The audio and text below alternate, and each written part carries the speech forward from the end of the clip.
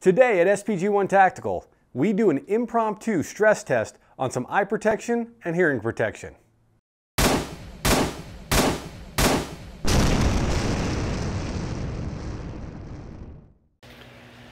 So one of the things we're big at NLB courses and ISP courses is testing out and function testing your gear, stress testing your gear.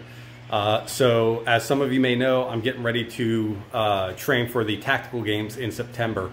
And so I've been on a search for finding gear that will withstand the rigors of the strenuous workouts and extreme type of physical activities.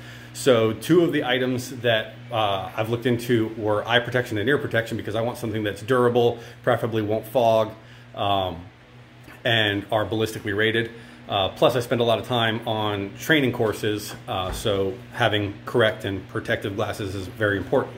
So I was referenced and recommended for these Gatorz glasses. These are the Magnum Ballistic that are photochromatic. So I'm out here 2 parts testing. One is to see how well they handle to a strenuous workout. It's approximately 90 degrees outside right now.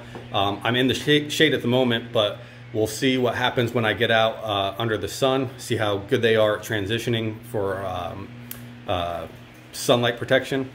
And then also these Otto Noizebarrier Micros as far as in-ear ear protection, because I don't want something big and bulky cover my head. I don't want a bunch of sweat staying in and around my ears. You know, you're gonna be climbing up and down rows, going under objects. So these Otto Noizebarrier Micros were another item that I found in my research. So as I said at the beginning, we want to stress test our gear, make sure it works. So I'm out here about to do a workout and see how well these things hold up. So follow up with you afterwards.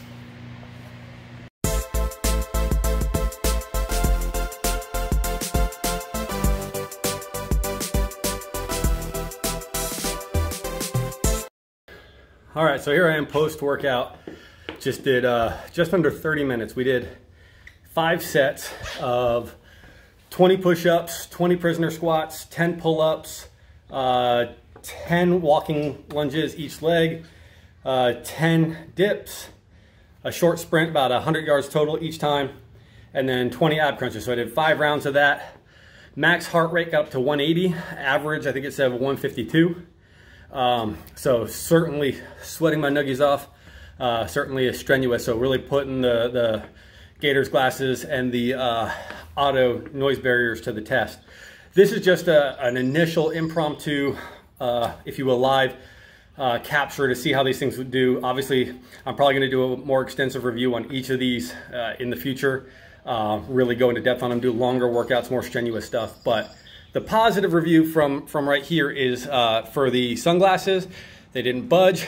30 minutes of heavy sweat, 88, 90 degree weather, no fogging, no issues. And honestly, as I was running, it almost looked like there was nothing there. It was clear. Like running is like, man, it's almost like there's no barrier between my eyes and what I'm seeing. So from a shooting perspective, that's phenomenal. Downside of the sunglasses is they didn't quite get as dark as I thought. They're photochromatic, so the intention was that if I shoot indoors or a cloudy day, you know, they lighten up to clear, and then on a really sunny day like today, that they darken up.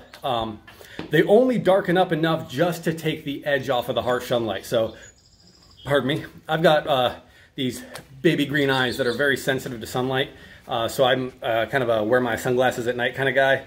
So that's a little disappointing, but for my purposes, they do what they need to do, which is kind of take the edge off so I can focus on the targets or the task at hand.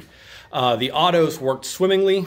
They're supposed to last a long time. I threw them back in the case at the end there, and they said 90%. Honestly, I think every time they come out and you throw them back in, it immediately says 90% until they get in there for a few minutes and they charge back up to 100. But I'm pretty sure they were higher than 90%, but dropped them back in and they said 90%.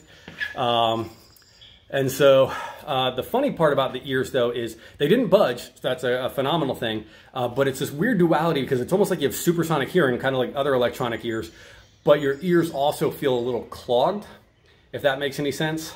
So nothing that's uncomfortable, nothing you can't get used to, but it was a little odd feeling almost like you have almost like, without the pain, an ear infection or like clogged ears or something, or if you've ever been scuba diving, you can't hear really well, but at the same time, you have those electronic ears pumping into your eardrums. So I could hear everything perfectly fine, but it also felt like my ears were clogged. So that's something I'll have to train with and around. But as far as